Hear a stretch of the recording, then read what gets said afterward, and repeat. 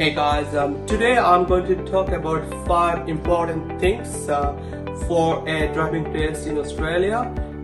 The first one is that head checks in traffic lights. How you gonna do a head check in traffic lights? Say for example, you are traveling with other car and you saw the light is green and you are going straight, so you don't need to do much. You just maintain a 3-second gap with the other car and you can go straight ahead, no problem. But the thing is that if you are the front car and you see the green light and you are going straight, what are you gonna do? The thing is that in this case you need to slow down the car a little bit, because you're gonna check left and right in case if there is some car doing a mistake. I mean, if a car running in a red light or someone doing a mistake. For the second thing, if you are turning a traffic light to the left, what are you gonna do? If the light is green, you're gonna look your left blind spot obviously, and you're gonna look your left corner where the people can walk and you can turn left. And the second thing, if you are turning right in a traffic light, what are you gonna do? Okay, if you are turning right and if you see the light is green and there is no oncoming car, so you can actually go straight ahead. But the other thing, what happens if some oncoming car is waiting to come as well to straight? What are you gonna do? Okay, if the green light, of course you're gonna go a bit ahead, just not middle of the road but a little bit less middle of the road, and you wait there, put your right indicator on with the steering wheel, make sure it's straight and put your indicator right, and then you wait for the all oncoming car to go. Then you can approach. What happens if you don't get a gap to go turn right with the green light? If you don't get a green light like this, one point the light turns yellow, the oncoming car might be stopped there, and even if they don't stop in yellow light, they must stop in red light. So what you can do, if you are in the middle of the road and the light turns red, you can still turn by 3 seconds. That's legally you can do it. There's no issue, because you cannot stay in the middle of the road.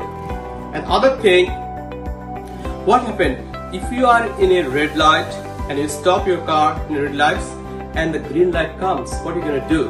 Okay, if you are in a red light and the green light comes, you cannot go straight ahead, either straight, left or right. So when the green light comes, make sure you look on left and right, then you move.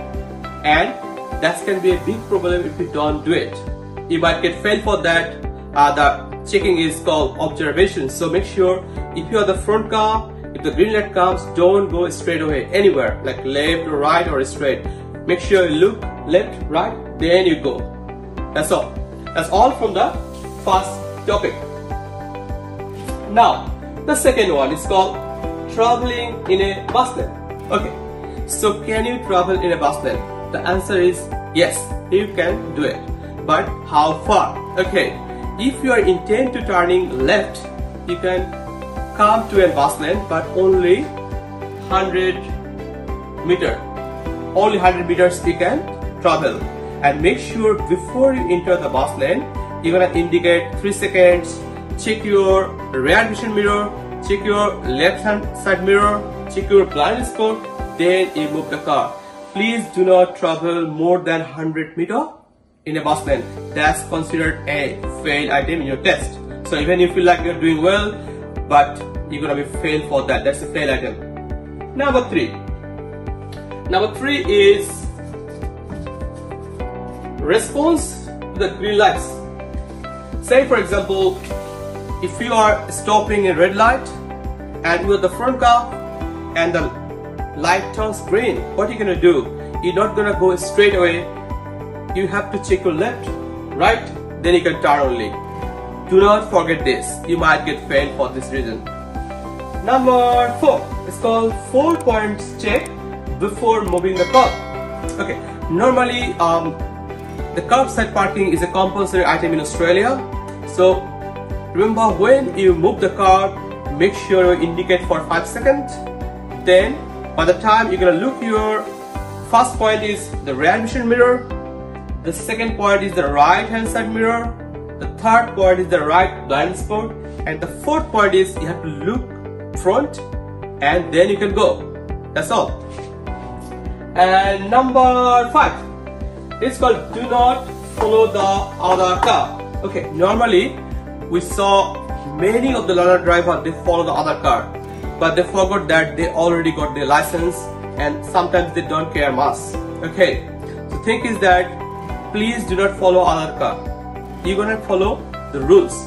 Say for example, you are going in a 60 kilometer maximum zone. You're not gonna drive more than 60 at all. Your aim is to drive 55, which is best to me. And then don't follow other car. The other car might be going over 60. They can go, they can take a risk, but you cannot do it, because if you do it, if your testing officer see it or can feel it, you're gonna get failed for over speeding.